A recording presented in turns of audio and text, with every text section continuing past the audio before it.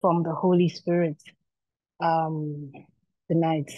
I trust that even as He has called this meeting and He is drawing each one that He wants to be here, that the Holy Spirit will speak to each heart and minister directly into each heart, that everyone would hear and learn and receive that which the Spirit has for us. Before we go ahead, or well, as we go ahead, shall I say, Sister Maureen is going to lead us in a short time of worship. Are you available, sis? Is your network here Yes, with please. us? I'm here, sis. Awesome. Over to Thank you. you. Thank you, Holy Spirit. Thank you, Lord, for your presence.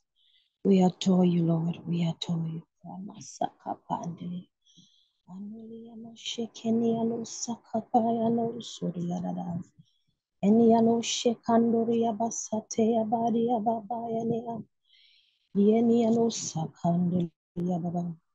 Your name be exalted in the heavens, exalted in the earth. Hallelujah. Your name is exalted in the heavens, Jesus. Exalted in the earth. Father, we worship you. Hallelujah. Your name is exalted in the heavens. Exalted in the earth. We worship you, Lord. Hallelujah.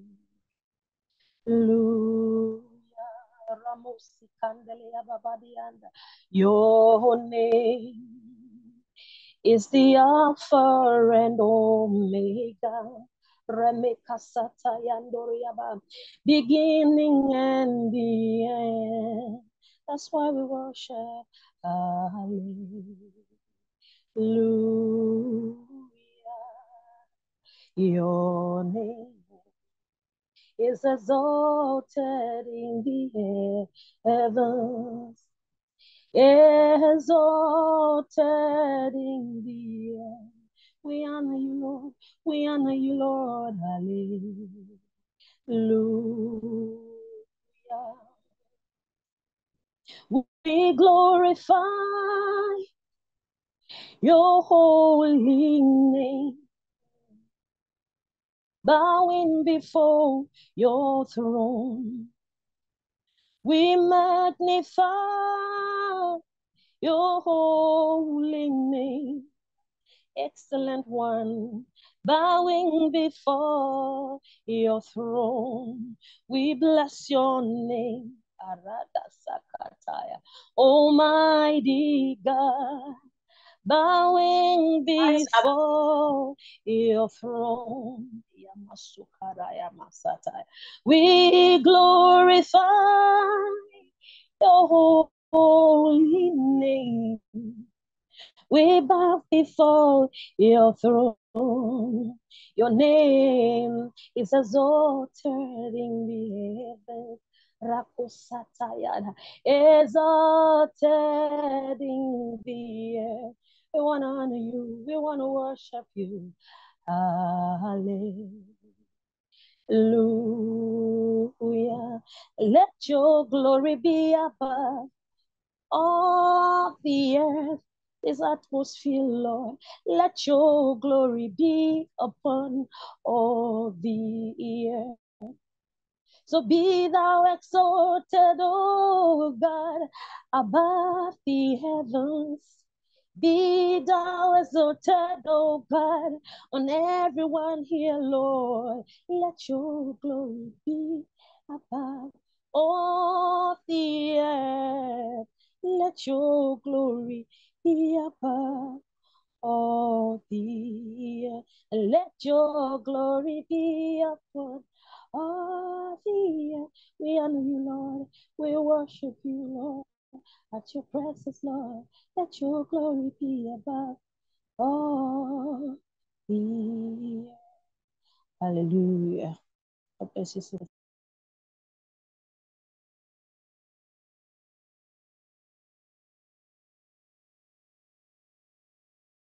God bless you, sis. Thank you so much. Thank you. Okay, sisters, once again, welcome to Marriage School this evening. It's such an honor and a privilege to be here. All right, so we are going to, when we closed last week, I don't know if you remember, but as we were closing the session last week, Sister Frimpoma discovered a question that she had overlooked, and we promised that we would start this session this week with that question. So if you would give me a moment, I want to pull that question back up so that, here we go, so that we can answer it. And the question is, question has gone. Okay, no, question is back. Question is there a chance that God doesn't want one to have children?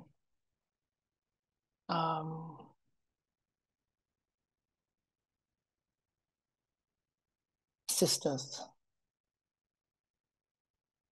would anyone like to handle that particular question? Is there a chance that God doesn't want someone to have children? Is there a chance that perhaps somebody, it's just destined by God for that person to never have children?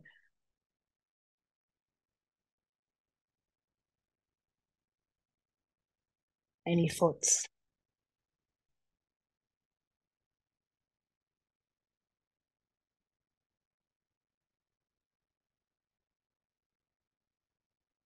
Hey, the silence in this room is something. All right.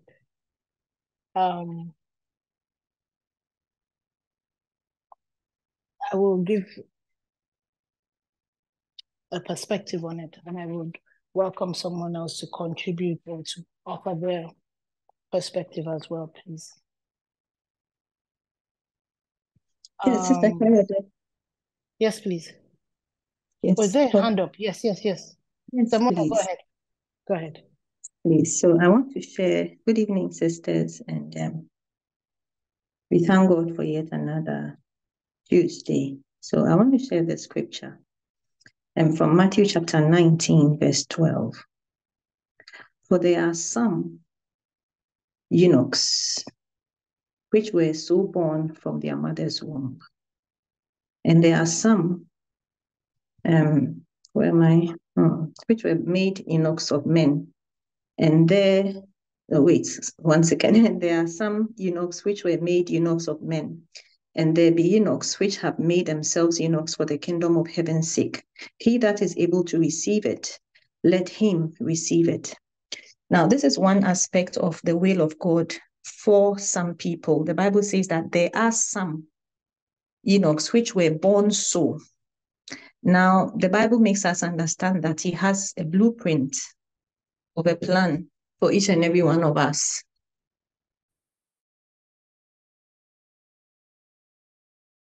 Sorry, sisters. So he has a blueprint for each and every one of us. And he said that he called some to be apostles. He called some to be teachers. He has given us different purposes in life. Now, one thing I realized is that when the Lord says that I have plans for you, plans of good and not of evil, we only look at the good in the plan that would benefit ourselves and how we look at good from our perspective. Now, the Bible also talks about the fact that we should increase and multiply. So then the argument is that, Father, if you want me to be able to increase and you want me to be able to multiply, then why would I be without a child? Because in our perspective, increment and multiplication comes only in the prolification of our kind. But we also see Jesus cursing the fig tree because it was not bearing fruit. So we understand that literally the fig tree had to bear a fruit after their own kind, which is a fig that had to come forth on that fruit. we understand that the fig does not eat itself, but the fig is supposed to be eaten by man. So we see here that the fruitfulness really was not to the benefit of the tree, but fruitfulness to the purpose for which it was created, to be eaten by man. There's a reason why the Lord says that I have called you by name. Why you are Sister Korede, why I am Mona, why everybody is the way they are, why you have hair, why you don't have hair, why you are fair, why you are dark, why you have beautiful eyes, why somebody else will say they have green or blue. I mean, look at God's creation. It's so diverse, and so is the diversity of his plans for his children. Now, we find ourselves in a world where everything can be fast-tracked, everything can be skewed to fit the desires that we want. For instance, I mean, you don't have hair, there are weave-ons. You want thick lashes, you can, go get yourself lashes like a fan. How long, I mean, it doesn't matter how long you want it to be. Nobody's going to tell you it should be short or it should be a setting, you can have, if you want long nails, you can have nails as long as you want. Everything is on the table for sale. And these days we hear of the cosmetic surgery where if you don't have boobs, you can go get boobs. You want hips, big butt, big everything, it's available. You want flat tummy, is available. But in all these, we see the provision of man in the intervention of creation. Hallelujah. At what point does man stop at altering God's purpose and God's creation? These knowledge were given so that certain people who would encounter accidents and be deformed in one way or the other, be able to be restored. But we realize that because of the desires of man, and because man right from creation has stood in contention, with God's plan, starting from Lucifer, we see the same thing trickling down in our world today. Because God's provision is not enough. I'm not saying that the knowledge of cosmetic surgery is bad. I'm not saying that all the things but we realize that these provisions are so fast-tracked and so available to us to an extent where we begin to play God and we begin to feel that we have a right to contend with certain decisions that God has made concerning our lives. Is it possible that some are called to be eunuchs? How much of God's plan do we want to accept as part of our lives? Has anybody who has no children been able to make an impact in this world? I want us to cast our minds to the achievement of Mother Teresa. Did she make an impact? Was she able to be a mother to many? Did she alter the lives of many? Is her name still remembered even in our times? I mean, she's not in the Bible. She's not one of the disciples, written in the Bible, but she was a disciple of our time and a disciple of God. What do we remember, or what comes into mind when we call her name?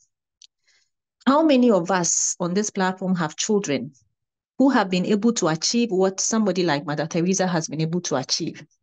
Now, I'm drawing our attention to the fact that it is only when we walk in the purpose of God, no matter how bitter the pill may be, because he says that if it is if it's left to me alone, let this cup pass me by, but not my will, but according to your will. So there comes a point in our lives where we get to swallow that bitter pill because the Lord wants us to be taught a particular lesson, to be an example to someone. Just like the fig tree, you do not produce the fruits only to be eaten by yourself. So when we consider the array of promises that the Lord has for us as children of God, and which most preachers, base, prosperity preaching, entitlement preaching on, and because of that, our knowledge of the blessings of God has been skewed towards a certain outcome that would supposedly, let people also see that, the Lord has blessed us. When you talk of wealth, where was Paul? The wealth, the way we understand wealth today, when we talk of wealth, where was Paul? Where was Peter? Where was Timothy? Where were all the disciples? Did they have mansions? So you realize that the things that we look at, blessings and prolification and multiplication and increase and progress, all these things have been skewed by the expectations of this world, so that we begin to align those expectations with God's blessings. Now, at what point did Elon Musk become rich? At what point did Bill Gates become Bill Gates? What did these people do to warrant the wealth that they have? I want us to understand that, there is a cycle that human beings have instituted where you grow up, you go to school. If you don't go to school, it means you are a failure. At a point as a woman in your life, you ought to get married. When you don't get married and you cross that, oh, your time is almost over. Stress begins to build up. After you get married and there are no kids, that's another hurdle to cross. When your husband gets sick, it's another hurdle to cross. When your career doesn't, take off, it's another hurdle to cross. At what point does it stop? And which one of these challenges are weightier than the others? How do we see these things that come into our way? Because you see, it's a consistent walk with God and a consistent travel with Him. But He says that, yea, though I walk through the valley of the shadow of death, hallelujah, because He knows that these challenges will come our way. And He understands that you will go through these things. And He understands that certain things are peculiar only to you because of your name. So when the Lord says that He has written your name in the palms of His hand, we are happy because, oh God, you cannot forget about me. Your blessings and all your goodness, I stand to enjoy a sense of entitlement, which is good because you're a child of the Most High God. But at what point does it stop? At what point do we allow Him to father us? At what point do we completely trust that His plan is the best and not ours? Maybe you are saying that, oh, you can talk the way you are talking because you have children. Yes, I have children. It's my name in the Guinness Book of Records. Other people's names who have never had children in there? Yes. What I'm trying to say here is the fact that anything outside God's purpose will not land us into the expected end. You see, it's not about ticking the boxes of achievement or the boxes of the cycle that we are supposed to go on. Hallelujah. And so these days you realize that even people who are not married yet to have children, and then they go and do sperm bank and then, get themselves pregnant and have a child. Now, I want you to look at this picture. Did anybody deprive you of a father? Maybe there are some who, for one reason or the other, had to live without fathers. But was it a conscious decision by our mothers for us not to have fathers, and therefore they chose a sperm bank?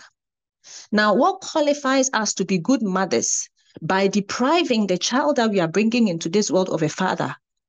What qualifies us to be good parents by deciding for this child who is coming to this world to be an individual, that you cannot have a father because I had to tick a box to be a mother? Hallelujah. How does your desire to be a mother impact on the life of this child?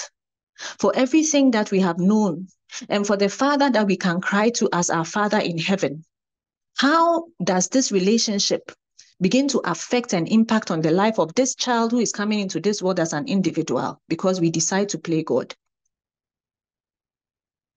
Must this child grow up testing every person he enters a relationship with, or every woman, every man they enter a relationship with, because this child could be their sibling?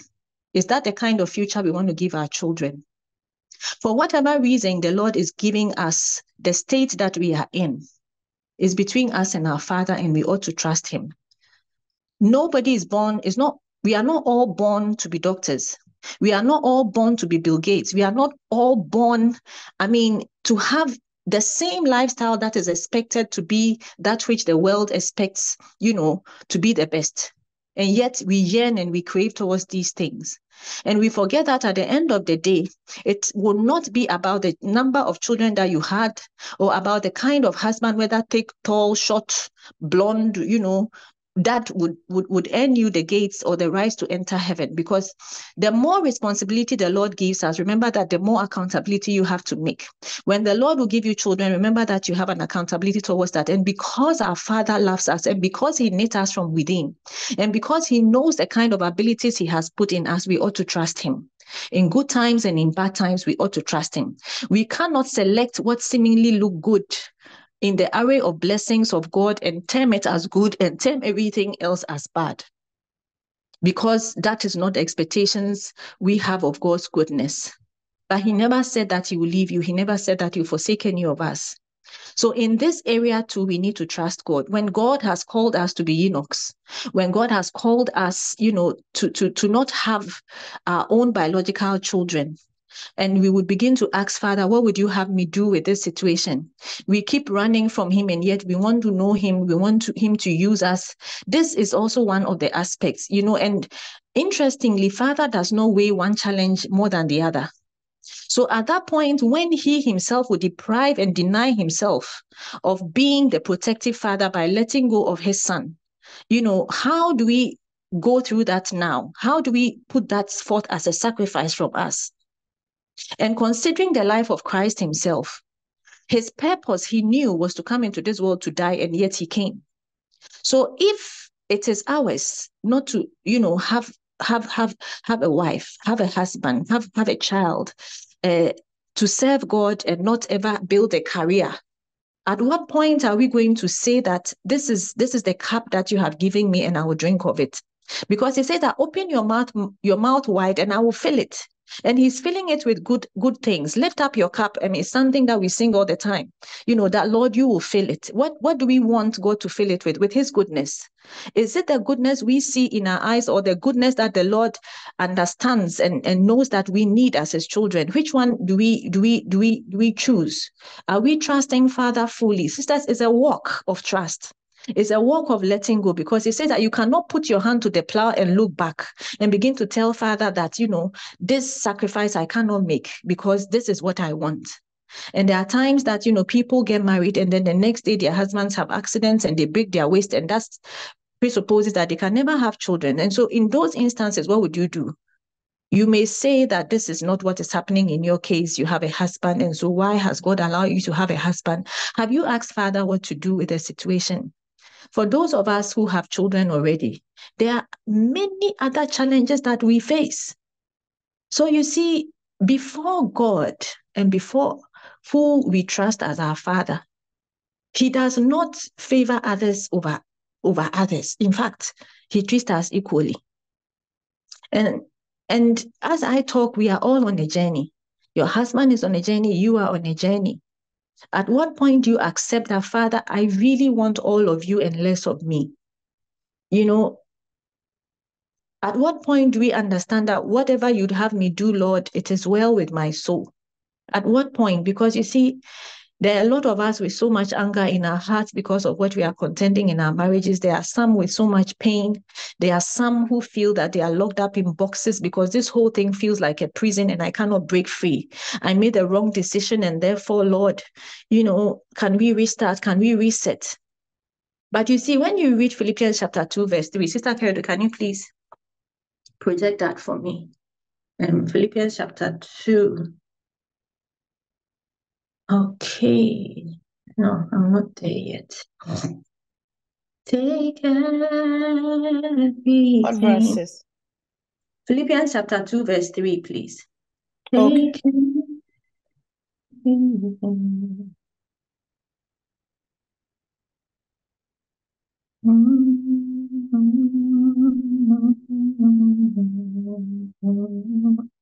Are you able to project it for us?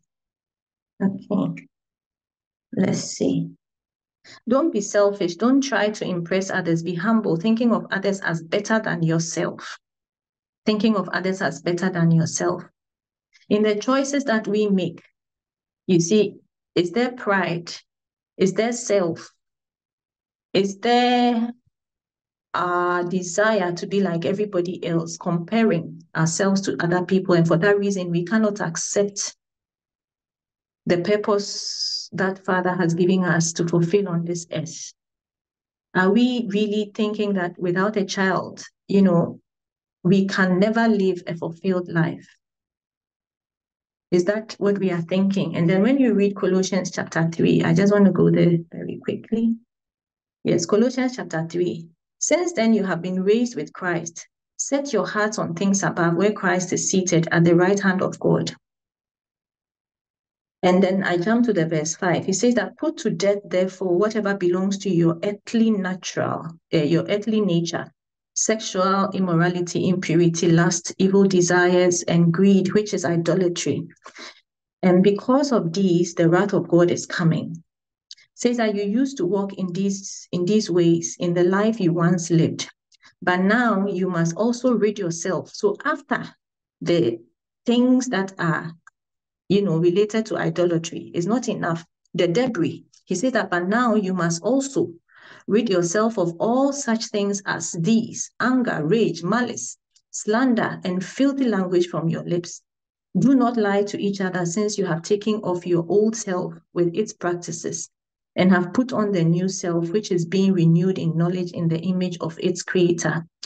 Here, there is no Gentile or Jew, circumcised or uncircumcised, barbarian, Scythian, slave or free, but Christ is all and is all in all. Hallelujah.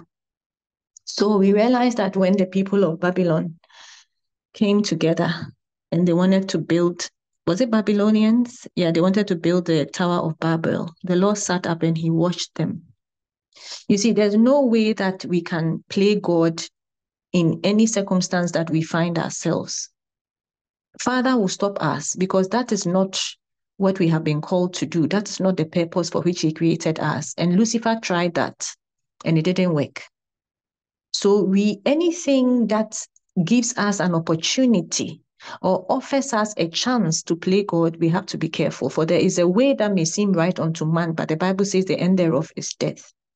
So these are just few things that I want us to think about in the area of giving up our will, our desires, because you see, nobody has ever made it who has not ever sacrificed. Everything that would lead us to greatness calls for a sacrifice. And for most of us, we spend years and years of our lives trying to, acquire a degree. In fact, each and every one of us have spent almost, close to 20 years building, career, building and acquiring knowledge. It's a sacrifice. Each and every one of us have had to make an input into something that we may be enjoying today that you had made a sacrifice for years back. So there's nothing that can be achieved really without a sacrifice. Any other thing that offers a shortcut. And I was sharing earlier on with a sister in the day that when I used to struggle, when I used to struggle with submitting to a particular thing that my husband was desiring of me, not to do. And I struggled and I fought and I struggled and I fought. You see, by the time we were doing the Eden fast, that was when the Holy Spirit began ministering to me that, you see, a lot of the things that we desire to do is because we ourselves have no desire to forfeit anything, but we want to yet expect to get the outcome. Now, in my case, I thought I wanted to eat everything. I want to be able to eat everything and at the same time be able to keep fit and at the same time be able to keep to a certain weight. And so I'll eat everything I want and then I'll burn it at the end of the day. I'll walk 20 kilometers a day, making sure that I burn all the junk that I have eaten. Now, I thought that was the best way. Now, what I was actually doing was that depriving my body of the nourishment of food, because when you eat junk, your body is not being nourished. You maintain the weight, because you are working out, you will lose it all. But what is your body really getting from all the things that you are feeding it with? And I didn't look at it that way. So his intervention for me not to do the 20 kilometers and work out like, crazy was something that I contended with because I thought that he was doing me wrong. Now, what the Holy Spirit taught me was that it was because I was not willing to deny myself and subject myself to eating right. And therefore, I refused to see the fault in my life and saw everything wrong with what he was telling me, not to do. And many of us find ourselves in those situations because everything else is about somebody else. They are making us do these things. They are forcing us to do these things. They are making me angry. They are making me upset. They are causing me to be bitter because he did this or that. I want to do this and I don't see anything wrong with it. But if we really sit down, is it out of a selfish desire that you really want to have that child? What is it for? Because everything that we have is for God's use. And so if our desire is not even for that, then what is it? Is it to satisfy? Is it to tick a box? Is what I'm asking here. And until the Lord opened my eyes, I would always blame people around me for all my faults, for all my mistakes, because I didn't do anything wrong. I mean, I'm always right, like I think through things, I just don't come up with things and just get up and do things. And therefore, if you are telling me I can't do this, then it means that it's your fault that now I'm gaining weight. It's your fault that, I have pains all over my body, because when I was working out, I was fine. I was healthier, really. Because in the end, it would have banged in on my health because I was overworking my body and not nourishing it the way it ought to be nourished. So, sisters, food for thought. And I pray that the Holy Spirit will work on all of us. Hallelujah. God bless you, sis. Thank you so much. Thank you. We have another hand up. Mama B, are you ready and available, please? Yes, sis. Good evening, sisters. Good evening. Sister Mona, God bless you so much for the word you shared. And I just want to share a testimony Uncle Abel White shared when he came to preach in our church last year. And it brought my mind to so many things that we as Christians, we do. And there's a scripture he shared, Proverbs 14, verse 1. That's what he preached, he used to preach. Proverbs 14:1, and I read. I'll read the first part and skip to the last part. It says, "The fool says in his heart, there is no God." The fool says in his heart, there is no God. Then I skip to the last portion. "The Lord looks down from heaven on the sons of men to see if there is any who understand, any who seek God." And what I learned from his preaching and his testimony, he shared the testimony of himself and his wife. And he said, when they got married, they tried and tried and tried. They did not have kids, so they don't have children. But later on in life, God made them understand the ministry he had put in their way. And even though they do not have children of their own, they have gained so many children all around the world. That is even overwhelming. And people, they basically help people. They take care of people and all that. And it brought to mind that the reason why he shared this scripture was that, when we hear, we'll think that, well, I'm not a fool, I don't say there's no God. But sometimes the position of our heart, are we going to say that because we do not have a child, or you don't have this or that, God is not real?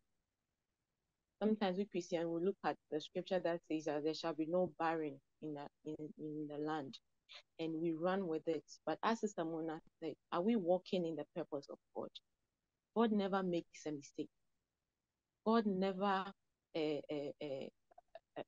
gets confused. Everybody has a purpose for which they have been sent onto the earth.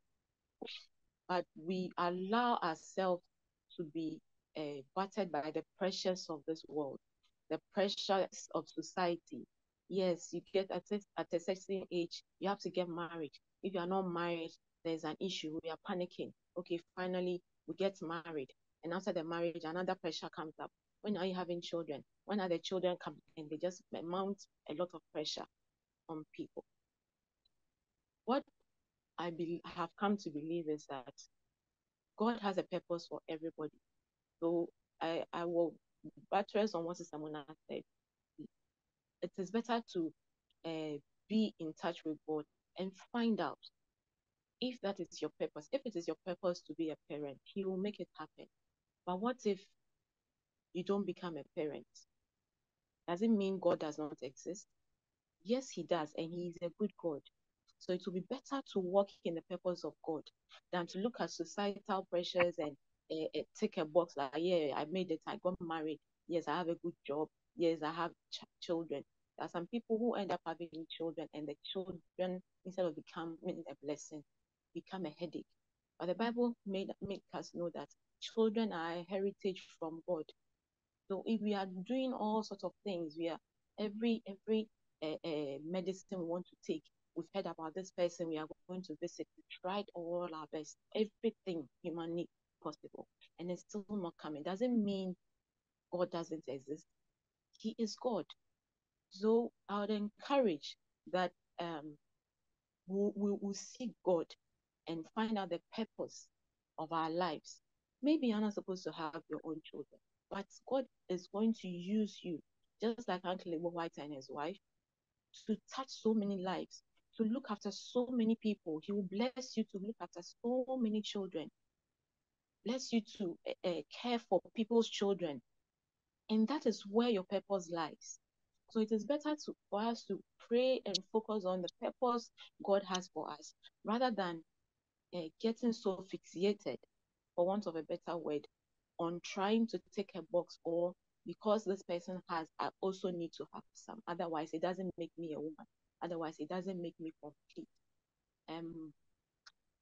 Uncle Ebo's story really put us in check, because sometimes we will not say it with our mouth, but in our hearts, our actions, our demeanor, our utterances sometimes portrays that God doesn't know what he's doing.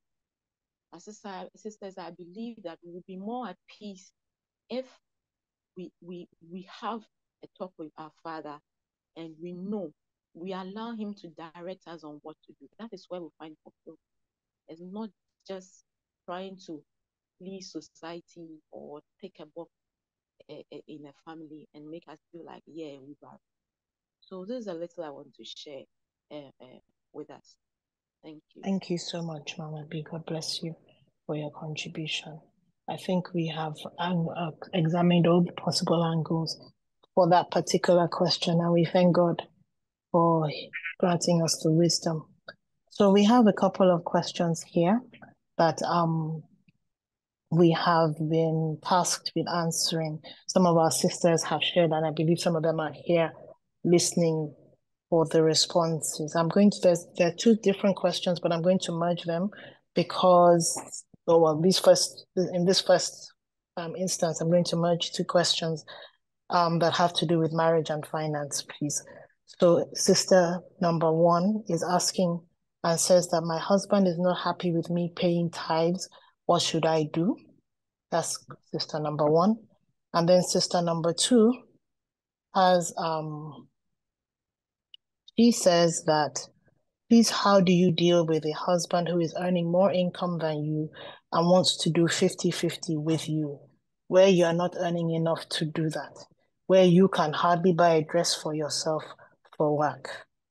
So we have two separate questions, but they're both in the area of finance. I see Sister Mona is unmuted. Do you want to help us with these, please? No, sis, not yet, please. Okay. To stay for us, Sister Frimpoma. Anybody? Sis. Yes, please. Good evening, sisters. So let's take the tithe question first. So I think when I hear the question, the thing that the Holy Spirit whispers to me is, I mean, how did we get there?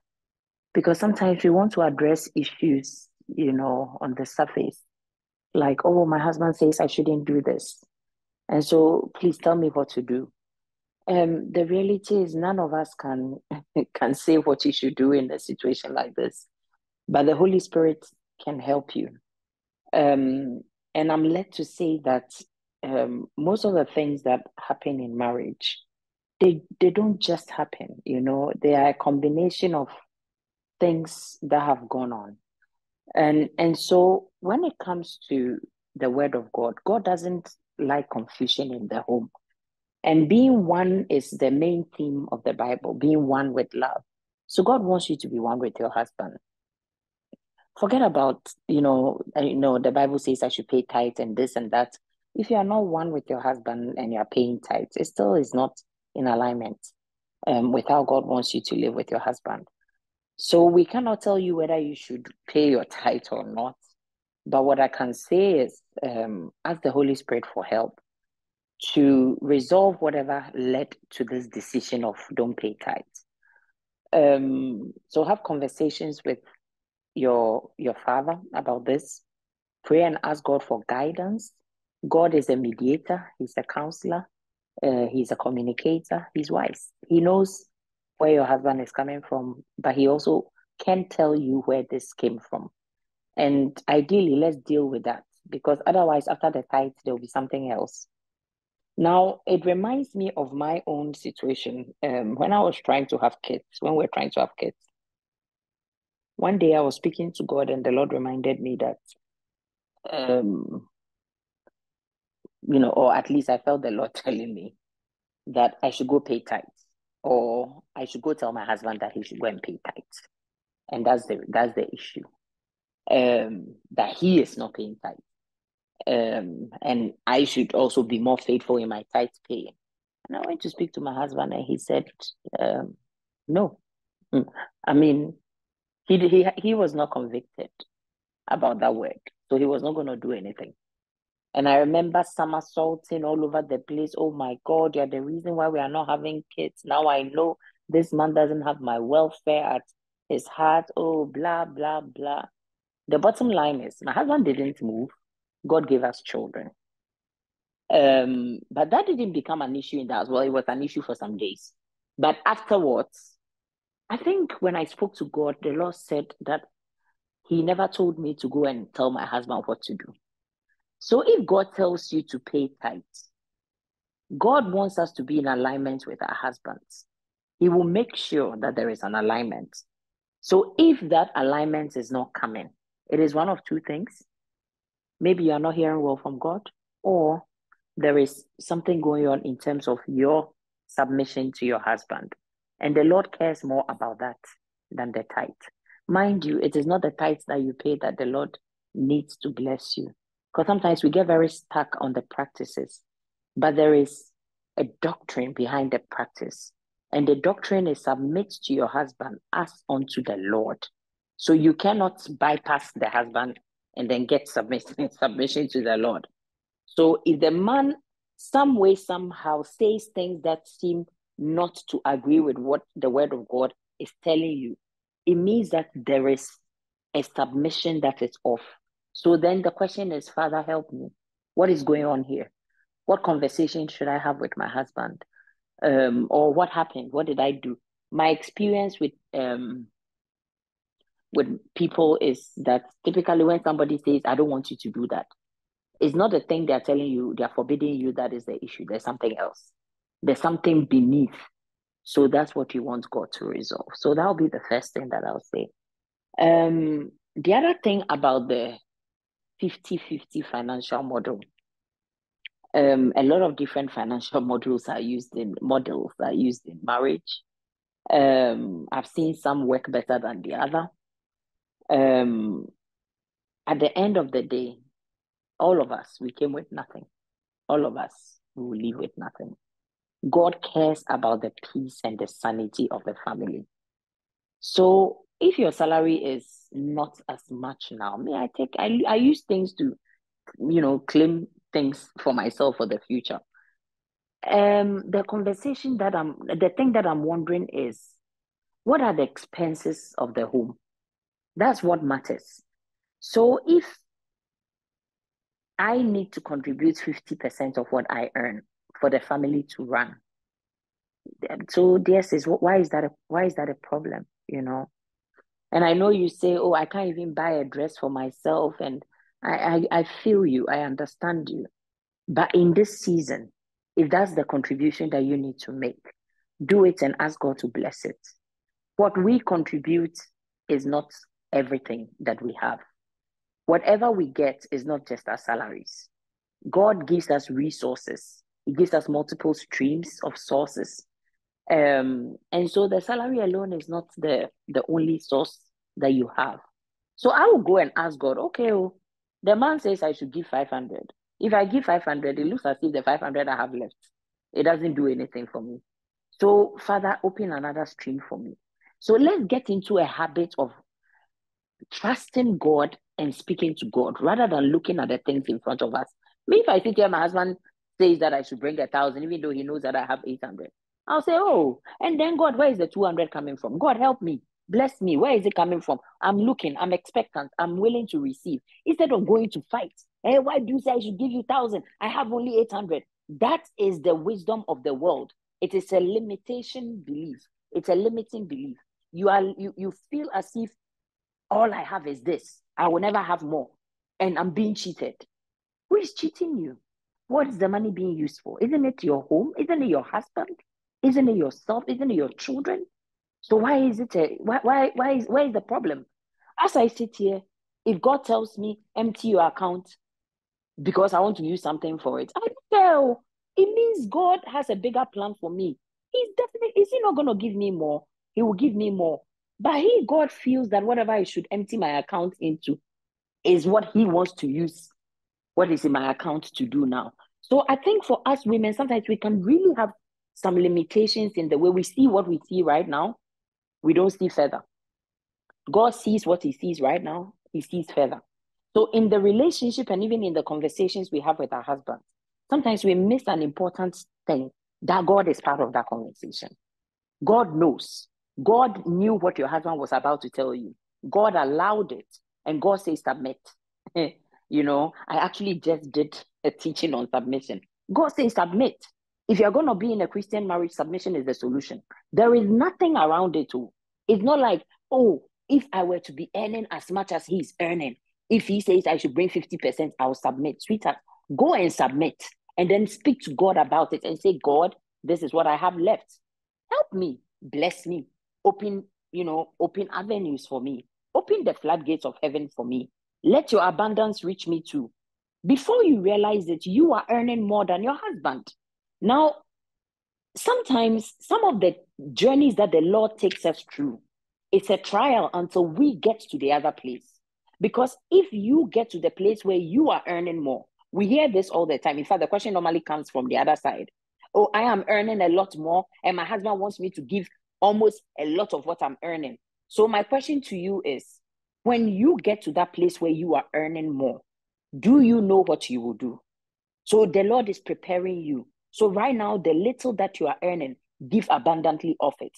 Even if you need to give 80%, give and let it go and commit it to God and ask God to teach you to multiply what you have in your hand. So our dependency has to be on God.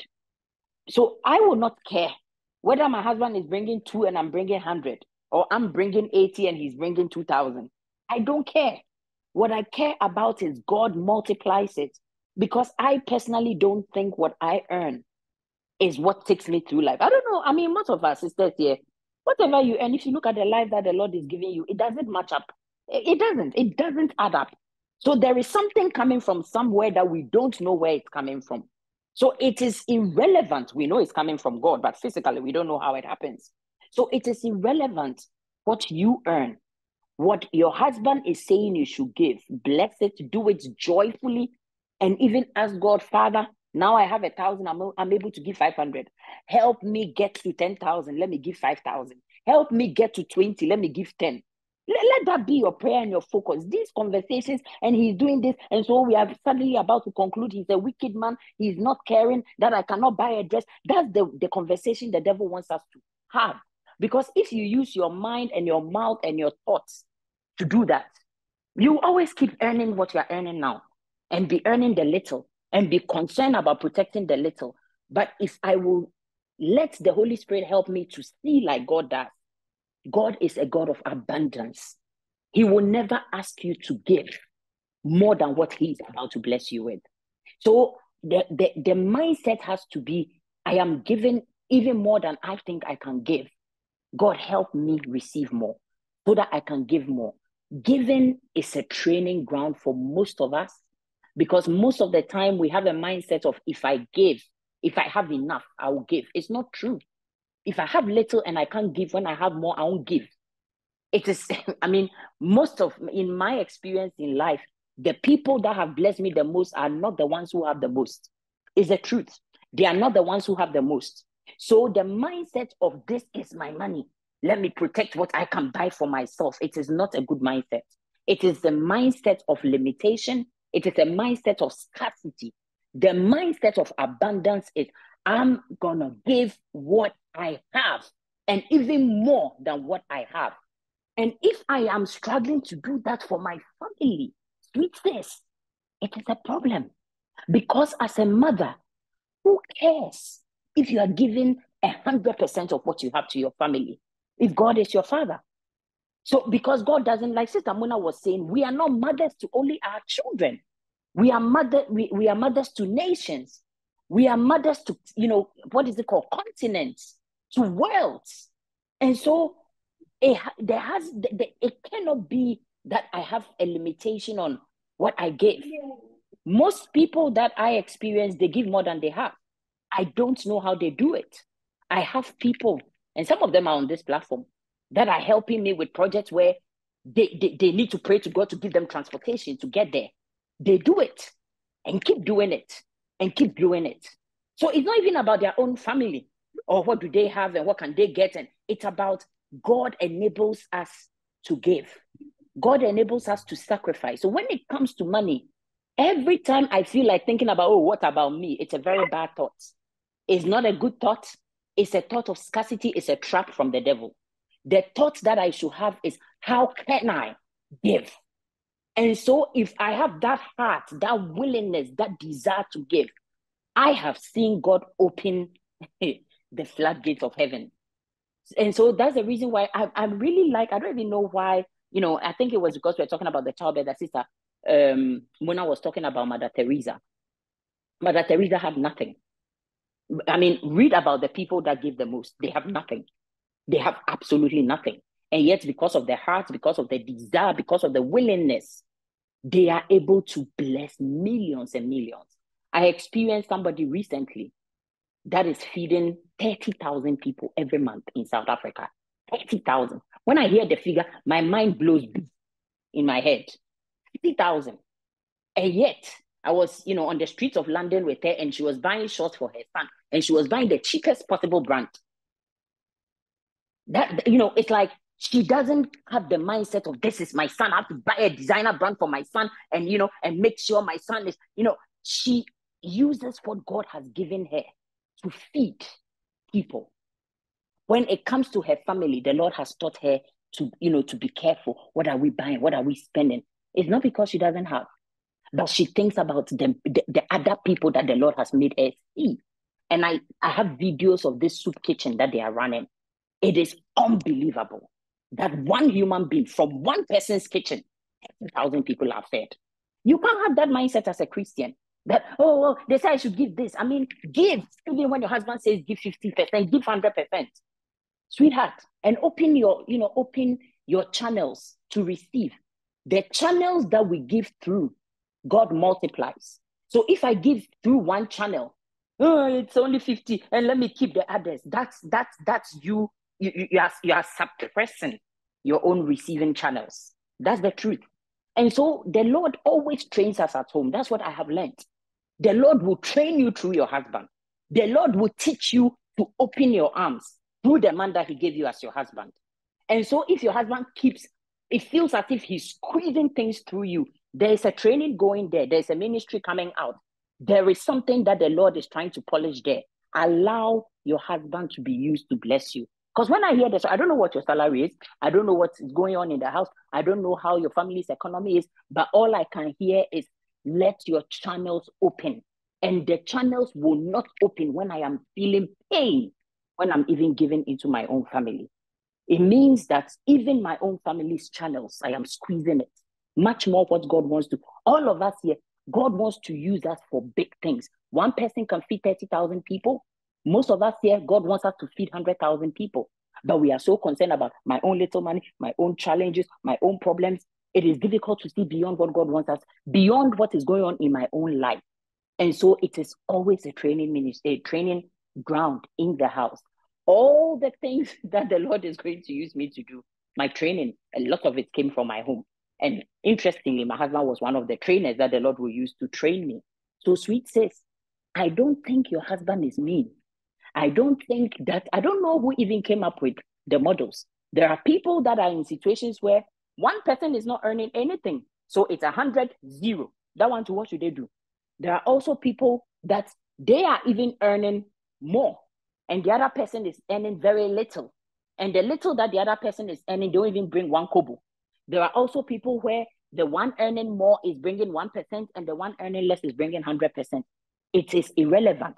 If one person will apply the principles in the word of God, and the Bible is very clear about the word give, it will come back to you. So don't care about the people around you, what they're doing. Care about what is God asking me to do. And let it be with joy that you give what you have. Because that's how God deals with you. He deals with you first as an individual, and he has good plans for you and your own economy and your channels of giving, but your channels of receiving as well. So we cannot dig into, okay, is it fair? Is not fair? Life is not about what is fair or not. It's about what the word of God is and what God's plan for you is. You are going to be a Mother Teresa, sweetheart. Focus on how God is going to expand your channels and leave the other person, and be grateful that he's being used to push you to change your mindset when it comes to the economy in the house. God bless you. Thank you. God bless you. God bless you. I think you have completely covered that, every aspect of that, of those two questions. God bless you so much, sis. Okay, let's press ahead because we have a few questions. We have how many more? 1, 2, 3 more questions to get through. Okay, this one is long. Okay, let me try and summarize this next question, please. So there's this lady, this sister got married at the age of 23. Her husband at the time was 35. So there's a 12-year age difference. She had just finished school, didn't know what marriage entails. She didn't know anything about marriage. She was naive, and she thought he was nice, and assumed he was the right person for her. She says she didn't have anyone to talk to.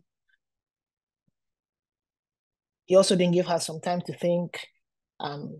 Basically, essentially, she feels she was rushed into this marriage. Now, 2 years down the line, and obviously now she's 25 and he must be 37. She says everything about him has changed.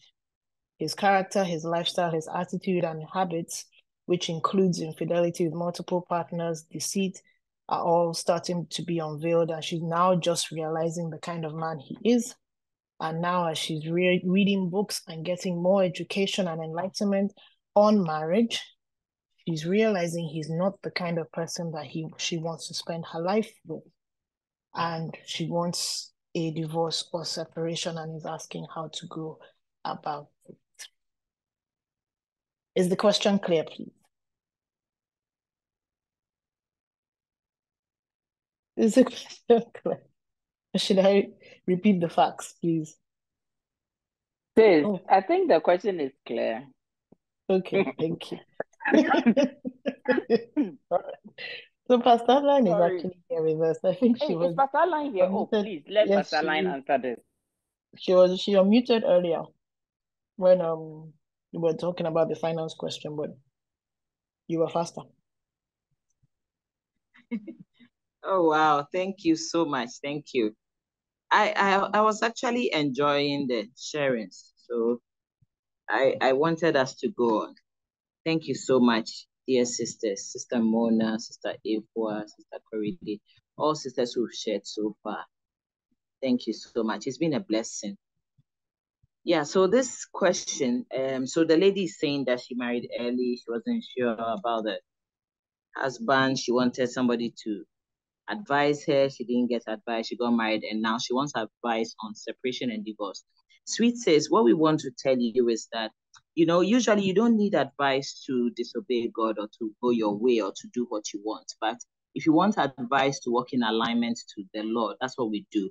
What we want to do is to encourage people to obey God, because anytime you walk in a way that is, contrary to what your father wants, it comes with problems. And usually if somebody should ask us that, can you advise me to go my, go my own way or to leave my home or whatever, what I suspect is that the person is actually asking me something else.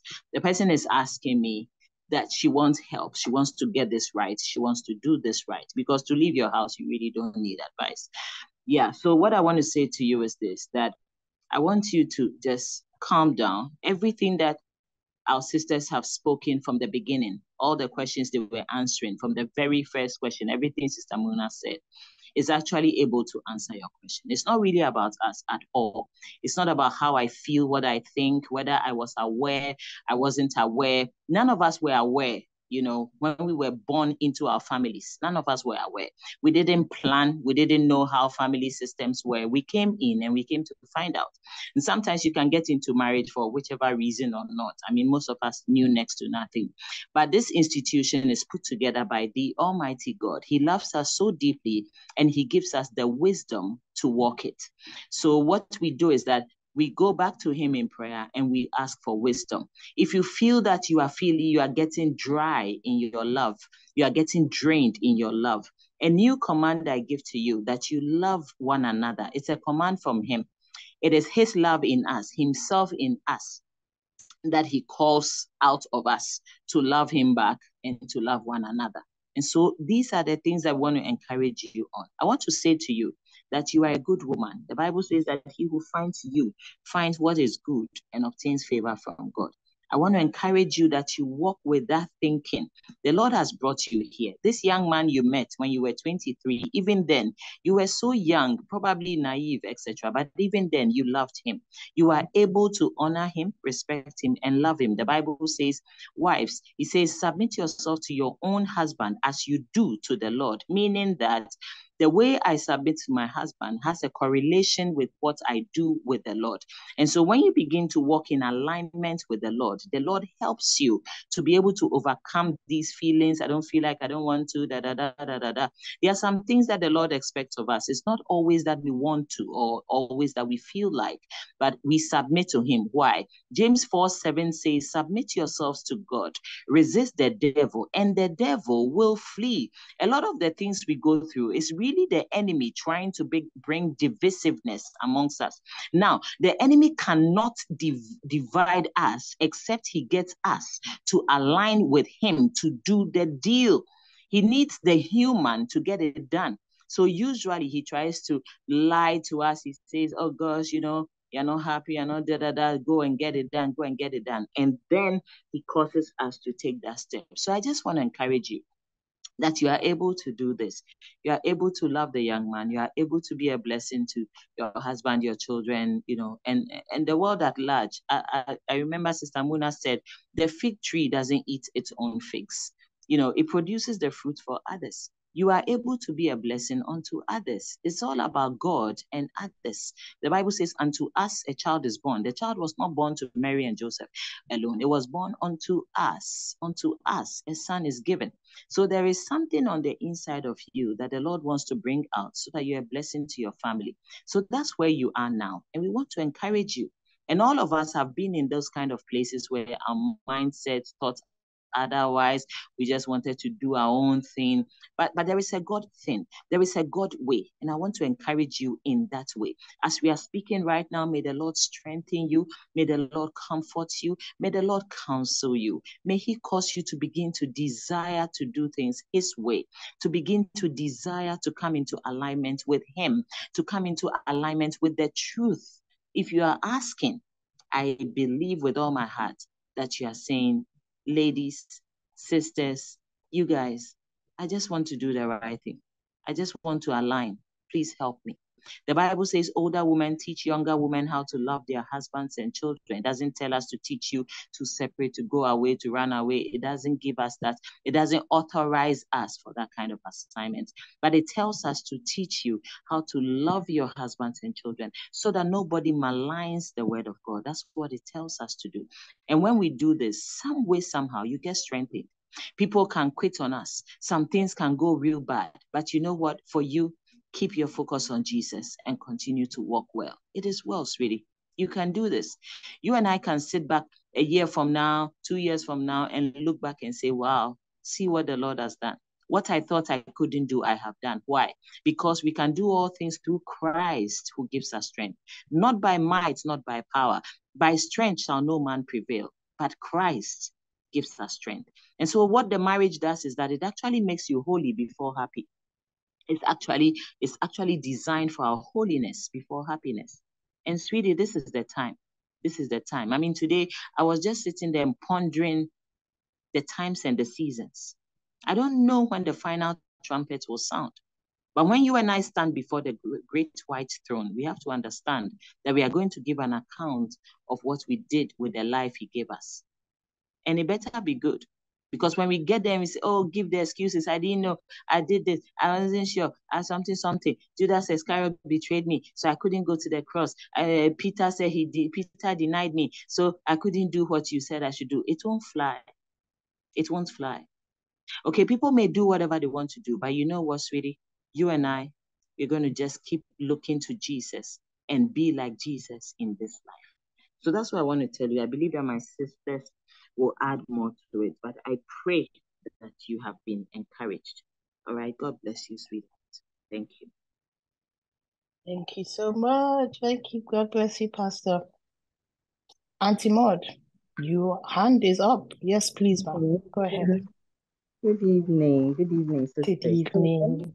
I want to add is that, our sister, you've been called to play a particular role in your marriage.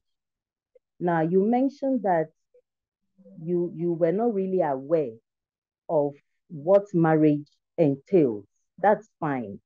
But as you go on, you've got to learn, just as Pastor Adeline have said. Now, the Bible says in Genesis chapter 2, verse 18, that, and the Lord God said, it is not good that man should be alone. I will make him a helper comparable to him. So God made you the helper in your marriage. And who are you supposed to help? You are supposed to help your husband. I always tell people that, look, once you are made a helper, no matter what your husband is doing, you've got to help him. Now, imagine if you are at the beach and somebody is drowning. Will you stand there and be angry that the person is drowning? Why are you drowning? Didn't you see the vast ocean? Why did you go and swim? Is that what you are going to say when you see somebody drowning? What you will do instinctively is to call for help if you cannot swim to help the person. So imagine the same way you are in your marriage and your husband is drowning. The devil is taking him away. He's into all sorts of relationships which shouldn't be, because God expects the man to be a husband of one woman. And God does not agree to men having side chicks and all those things. So your husband is going away. Now, if Jesus should come today, he will lose it. He will not make it to heaven. And so why are you there as a helper? You are there to help him come out of this mess.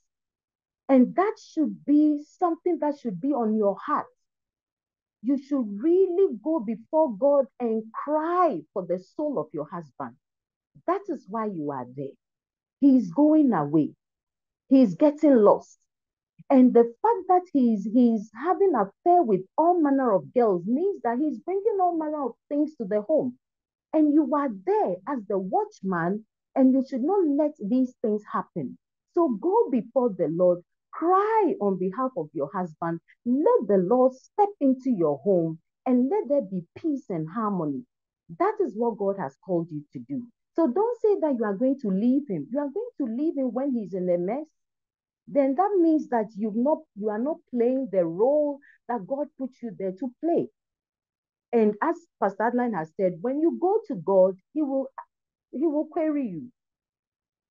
I gave you a particular, assignment. You did not do it. Now, whether you knew what marriage entailed or not, now you are in there.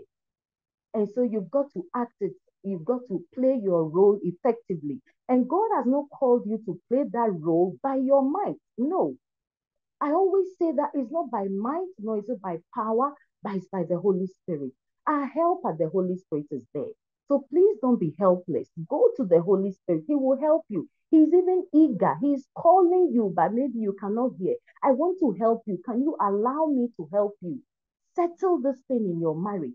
so that there will be peace in your marriage.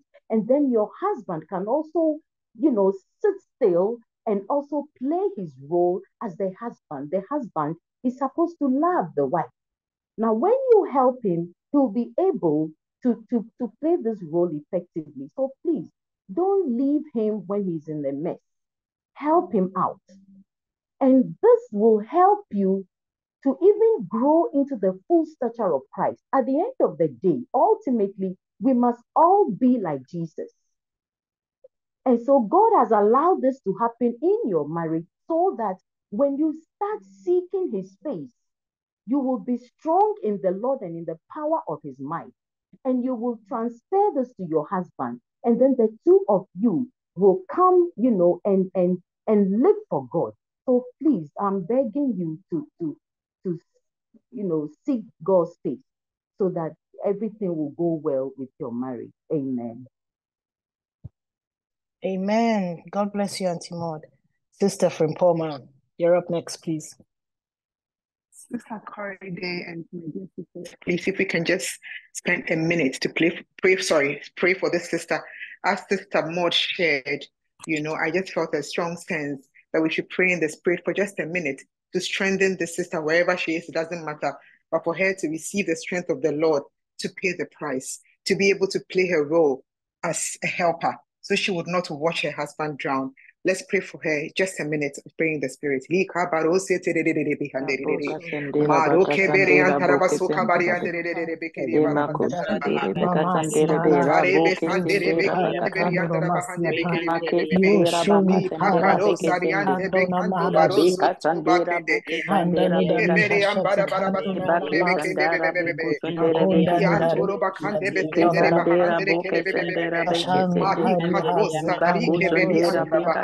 Mande kere berianto robastante bekendere bekandere maruko baruse tebe kiriande maruke beberian karabasunte bekere abahande bebe maruke bekembere bebe andala bakare sunte bakandoro basute ela bakaro soro ampare di ashiri bekere bebe riante bekere basuka barianda baha malike berianta rabasunta bahande kebere bekarosa matuke belianta rabakunde bakandoro bakunde maruke beriante rebekenda barosa ilabakande besentere bekendere bebe alianta rabasuka variante bekendere bekendere baba maloka variante bekunde bere bahandere bebe Diante bakantoro basuka bande berianta.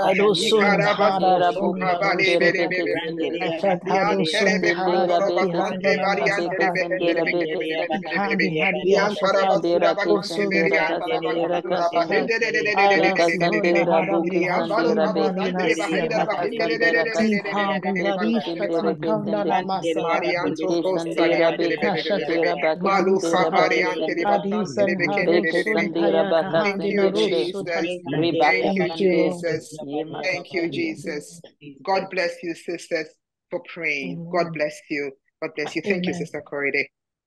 God bless you, Sister Frimpoma. I thought that urge to pray for her as well, and I thought I would pray for her later, but I think this was much better. God bless you for obeying that prompting.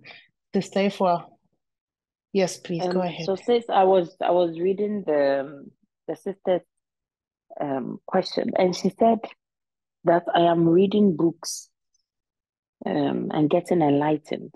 And I just feel led to share that, sweet sis, please stop reading any books. There are so many things out there in this world. Some of them sound really nice, and they are the wisdom of the world. Just focus on reading the Bible. Everything that you need to know about marriage is in the Bible. And also, she said, I wanted to speak to somebody. And now you realize that you would have benefited from speaking to somebody before you got married. Now you are in the marriage. It's a fantastic idea to speak to somebody. There are sisters here that you can reach out to and speak to. So the Lord expects us to also learn along the way. And you said, oh, I've been married for 2 years and I don't know anything about marriage. Some have been married 20 years. We are still learning. We still don't think we know everything about marriage. So you don't need to know everything about marriage before the Lord can help you. through the journey. In fact, it's a very beautiful journey. And I know that yours seems to have started with, what you consider a struggle. But reach out as you have learned that it would have helped and benefited you to speak to somebody before you married. Again, it will help and benefit you to speak to somebody before you make any dramatic decisions. Anytime we feel the push, and I use the word push, the push to do something, dramatic, urgent, quick, is never from the Holy Spirit. The Holy Spirit is very gentle. Even if the Holy Spirit wants to empower you to do something, it is felt in a different way. And it is never in misalignment with the word of God. So, something is going on. I feel like I need a separation. I need a divorce. I need to get out. Sweetheart, the devil is pushing you. Stand. That's the word for you. Stand and seek help to stand. So the question, I want to reframe your question for you. How can I get help so that I can do what God wants me to do in my life? Not how can I get help to separate or divorce. Like Pastor Aline said, we will categorically not help you to separate or divorce. That's not our mandate. And God hasn't called any of us to do that. But you too, God hasn't called you to do that. God has called you to stand. And everything you need to stand, including what you need to read, including who you need to speak to, including how to navigate, like Sister Maud was telling you, including the prayers that you need, like what Sister Frimpoma just helped us to do for you right now. Everything that you need is available. It's actually available on this particular platform. So reach out and let us hold you and help you through the journey. You will stand. That's the word for you. How do I stand? Not how do I, let the devil push me out. God bless you. Amen. Amen. Thank you so much, Stepha. So a sister just shared a word for the lady who asked this question, the one for whom we just prayed. And the Holy Spirit says that she's having an emotional affair, that she should stop it and stop listening to the wrong friends. And that's where she's getting this enlightenment, quote unquote, from. She's having, she should know that it will lead to death. He's not real. This person that she's in this emotional affair with is not real. So sis, I believe that you are on with us tonight, that you are listening as we are speaking. And if you need help, like everyone has said, like Sister Fatu just said, there's so much help available to you right here. There are sisters who will walk with you along this journey. We will pray with you. We will point you in the right direction, send you to the different chapters or verses in the Bible that you need, that will help you to stand, that help you to to survive. I know I came to Closer Walk as a complete mess, and it was God who led me here. It's in the most random of manners that he led me to Closer Walk Wives, and he literally helped. It was a lifeline for me at the time. So sis, please, whatever it is that you have been doing, whatever it is that has led you to this point, whatever the actions, all the steps you have taken that have led you to this place, please, it is very important that you cease and desist immediately. Reach out. Go back to the form that you filled. Give us your name and number. Or you definitely must be on one of the platforms. Reach out to any one of the admins. Somebody will help you. But don't feel like you have to do this alone. I don't feel like you have no choice. We all have choices. We all have choices, and it's up to you to make the right choice. There are so many issues to be addressed. Yes, Sister Ifo has talked about the things that you're reading.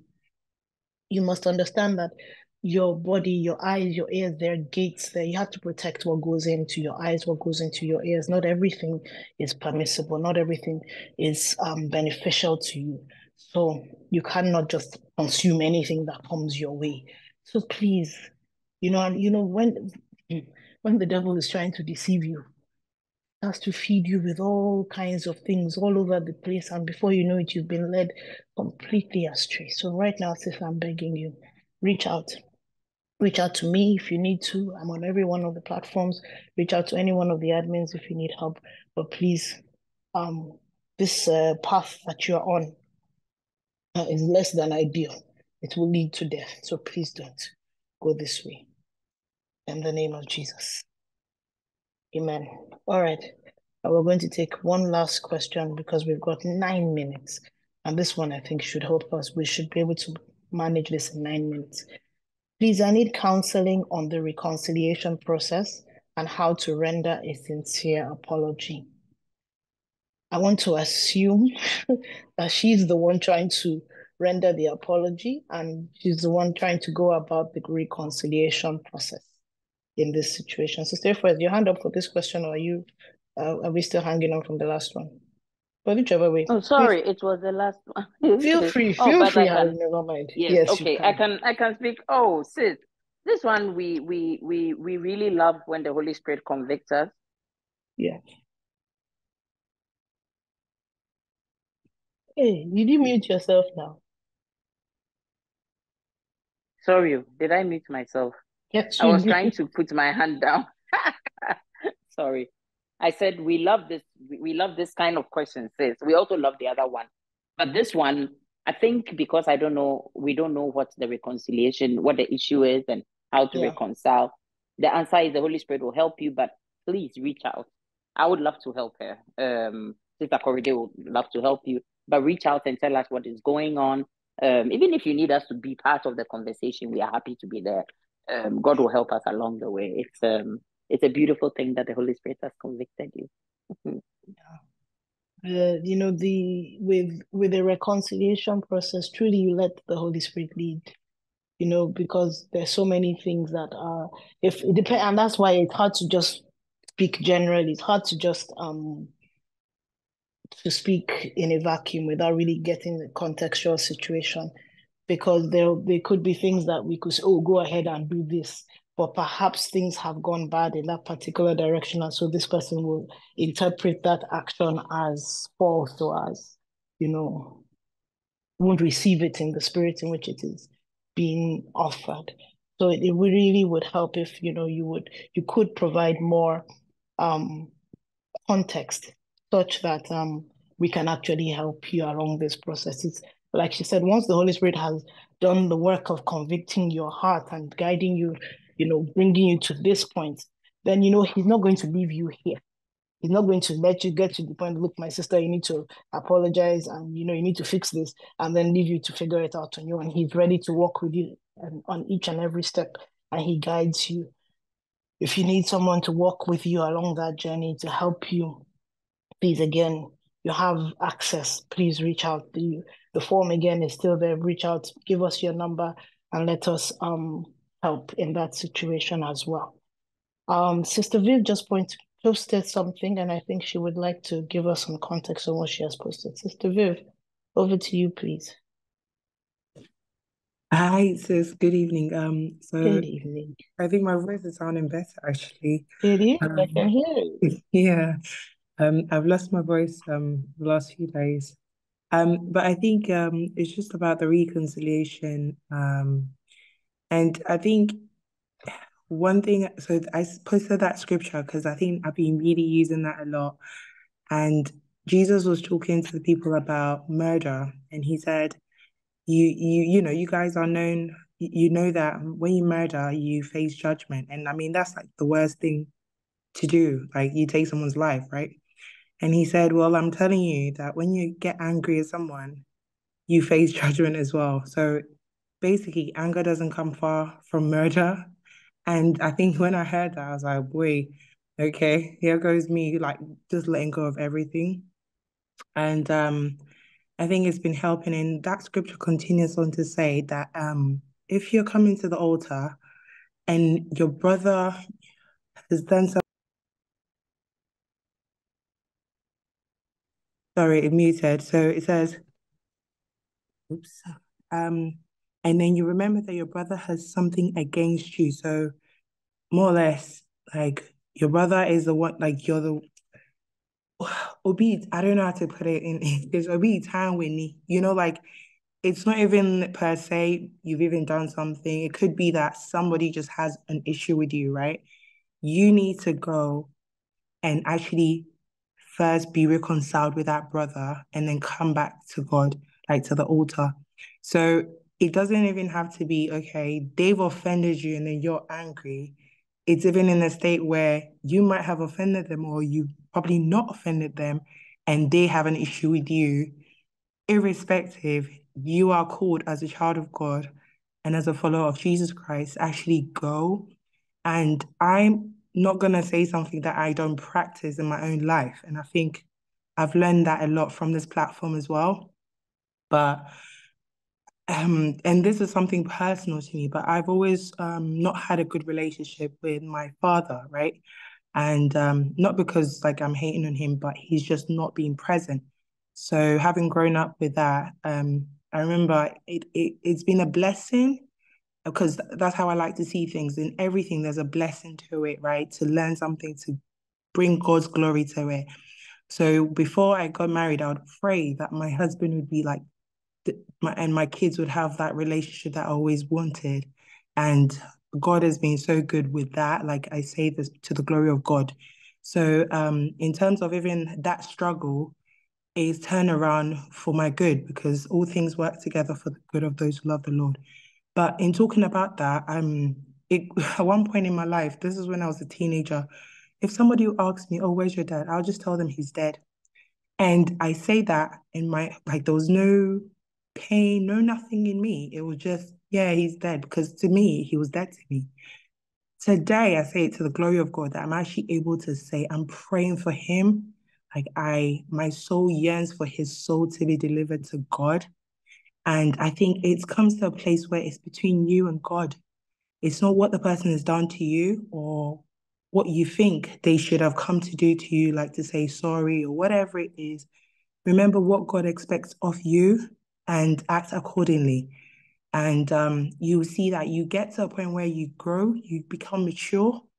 Sorry. You become mature. And I loved James 1:2-4. It says, my brothers and sisters, consider it pure joy when you go through trials and tribulations of many kinds, because it will test your faith, and the testing of your faith produces perseverance. And in the end, you become mature and you lack nothing. And to me, what I went through in my life with my father was a lot of trials and tribulations, but I persevered and I believed that God had a plan, a bigger plan. And as at now, I'm able to say, do you know what? It's matured me and it's grown me in different ways. So, I guess the worst part you can think of is who hurt you, right? How deep can the person be related to you if it's not a parent who gave birth to you? Do you get my point? And or even like a partner that you marry. I think it starts from parents being so close to you. And if someone is able to say, do you know what, I've let go of the hurt or whatever it is, and I'm able to actually ask God to have mercy upon their soul and to deliver them, I think you can get to that point where you can do that. And I always say this to the glory of God. I said, if anything, I'll still help him with my heart open and just do what I need to do and help him, even if he needs my help. So I hope this is encouraging. If you want to talk to somebody, as Mr. Corridor said, we're all here. And based on some people's life experiences and the word of God, we can always give you some good advice. But yeah, God bless you and thank you. God bless you, Sister Viv. Thank you so much. Thank you for braving the voice issues to speak and to encourage our sister. God bless you. And God bless everyone who has contributed tonight, who has helped to answer these questions that we have brought. We weren't able to get through all of them. We have one more, but we will take that into next week as we are mindful of our time. But I think we need to pray and thank the Almighty God, because it is so clear that his presence was strong with us here tonight. And we can't in any way possibly accomplish anything without him. His word tells us in any case that without him we can do nothing. But he doesn't, hold us to ransom. As soon as we gather, as soon as we call, he's here, he answers, and he's present, and he teaches and he guides. And it's such a wonderful, wonderful relationship. So, Father, we want to say thank you. We want to exalt your name. We've come, Father, to bless you, to praise you, to honor you for all that you do for us. We don't take it for granted because, it's easy to, but we can't. You're too awesome for that. We thank you for loving us the way that you love us, for loving each of us individually as if we were each the only child that you have, but yet there's so many of us. Thank you. Thank you so much, mighty God, because you are wonderful. Thank you for teaching us. Thank you for guiding us. Thank you for showing us the path in which we should walk. Thank you, Lord, for surrounding us with your love, for surrounding us with your favor. Thank you, Lord, that we don't have to deal with this life alone. This life is challenging, and you have blessed us with the Holy Spirit so that we don't have to deal with it by ourselves. Thank you for the gift of the Holy Spirit. Thank you for sending Jesus to die and to do all of that stuff on the cross so that we could have a better covenant, to have a better relationship with you. And then he left the Holy Spirit with us. And it's just awesome, and we are grateful. We thank you for all of our sisters who have brought questions, who have had burdens on their hearts that they have brought, that you have helped us to answer tonight. We ask, Almighty God, that you would continue ministering to their hearts, that you would turn their hearts towards you, and they would seek you and only you. They won't seek any man, they won't seek any woman, they won't seek any traditionalist, they will seek only you. And you are the one who will guide them. As you are guiding us all, you will guide them also. You will lead all of us, oh Lord. You will keep us. Father, we are grateful. We thank you for your love. We thank you for your protection. We give you praise. We thank you, Lord, that they even brought those questions at all. They could have gone ahead and done all kinds of atrocities, but because their hearts are still tender towards you, because you are drawing all of us constantly towards yourself, they have brought those questions because they are still seeking you. Father, thank you. Thank you so much. We give you all praises tonight and give you all glory, all honor and adoration. We bless your name. For in Jesus' mighty name we have prayed with thanksgiving. Amen. All right, sisters, again, God bless you. Thank you for making the time. Thank you for everything. Sister Mavis, are you here? Are you ready? Can we hand over to you? Yes, awesome. I'm here. God bless All right, you. so God bless you. So sisters, we are praying 10:10 to midnight, I believe. And then we'll be back again at 3. So if you're able to stay on and pray, if you need to go and handle some things and come back and pray, whichever way, please, as often as you are able to pray. All right, shall we please share the grace as we close? Please unmute with me. And now may the grace of our Lord Jesus Christ, the love of God, and the sweet fellowship of the Holy Spirit be with us now and forevermore. Amen. Surely God's goodness and Surely mercy God's goodness and mercy shall follow us all the days of our lives, and shall dwell in the house of the Lord forever and ever. Amen. Amen. God bless you all. Thank you. God bless you. Amen. Amen. Good evening, sisters. We bless God for how He loves us, how He's enabled us tonight to hear His word.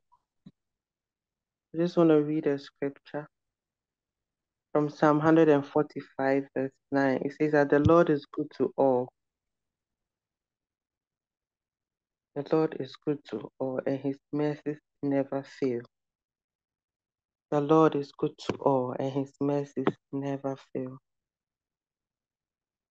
So we want to bless the name of the Lord, sisters. Please join me. Let's pray in the language of the Spirit. Please join me. Let's blow in the language of the Spirit this evening. La baro shaya kaya da basunda bari inda bale. Ye kabaro shaya kada basunde belelelebe. Tora basundi bri adaba sanda marara busha nana nama.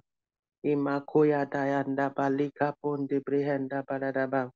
Arakala boshanda baroshanda baradaba. Arakandi bri akaya sakaya baladaba. His mercies, they are new every morning. They are new every morning. The Lord is good to all. Baye kayanda bale bebe. Rekatibre adaraba sinde belelebe. Rashada labaso kapande belelebe. Ikandibre andama sunda badadada. In the name of Jesus, Father, we bless you. We bless you for your kindness. We bless you for your faithfulness. We bless you for your love. We bless you for your Holy Spirit who convicts us of wrong and sin. We thank you, Father. We thank you for all that you have enabled us to hear. Your voice that you speak to us. Ye kalibra andabasoka. Ekandible. Thank you that tonight you have affirmed to us that you are our shepherd and we are your sheep, the sheep of your pasture. We give you glory, O Lord. We give you honor. Maseka libra arabasoba. Rabarike mande mahala mahandibe ekado seka bayaba. Imakanda baroshe yekele ande breada zanda makoze bera basika ndili akayanda barosha. Father, we bless you, O Lord. We bless you, O Lord. We bless you, O Lord. We bless you, O Lord. Abaye karamane merianda. Thank you, O Lord, for the lives of our sisters, O Lord. Masika bandoro boshikaba debarote. Thank you for your direction. Thank you for your instructions, O Lord. Thank you for your wisdom. Thank you for granting utterance. Inamalo sarianda seke lebranda baradaba. Ande bakosha yandi zeka palibre ebalosha. Akemando zeka mando dodoboso kebrehanda radaba. Ebaya manana moshundidididin. Ibalo koshindidididididi. Lebanda maro shaya kayanda barasanda balaraba. Enda bararaba. Inimilihanda mararaba. Praise the Lord, praise the Lord, praise the Lord. Praise the Lord from the heavens. Praise him in the heights above. Praise him, all his angels. Praise him, all his heavenly host. Praise him, sun and moon. Praise him, all you shining stars. Praise him, you highest heavens, and you waters above the skies. Let them praise the name of the Lord, for at his command they were created, and he established them forever and ever. Raka Ndoro Shaya, he issued a decree that will never pass away. Praise the Lord from the earth, you great sea creatures and all ocean depths. Ayenda Maro Shunda Maro Shanda Bararabam. Ali Branda Maro Shundelele. Ikayanda. Let us praise the name of the Lord, for his name alone is exalted. Maki Karo Shendelele. His splendor is above the earth and the heavens. And he has raised up for his people a horn, Marakanda Marosha, the praise of all his faithful servants of Israel, the people close to his heart. Praise the Lord, praise the Lord. Yamakarabasa. Sisters, you are blessing the name of the Lord for tonight. Yandibre Abandaba. You may not know the degree to which the Lord has brought deliverance through his word. Makanda Marabo Shandarabasundididi. Anytime the word of the Lord goes forth, hey Kambanda Baraba, there is deliverance and there is healing. Arandiro Shakayanda. Andoboso kabiri ebalasanda balalalaba. Ikinda boshundiri handarabasha. Ayikayara basuka bandaradabam. He sent out his word and healed them, and he rescued them from the grave. Rede baro shanda bandibre anda baradabusha. Andibre enda makuso keblelelebe. Ekoro soke mendiri anda barabanda marabam. Ike anda para. Father, we thank you for your words tonight. Ali kayada balosha ikebre eba anda bala anda. Thank you, Father. Baso kebranda basike ebele bali balika da balaba shunda. That these seeds are falling on fertile soil, fertile land. Ya shere baso o kiyanda nemana masindoro seke.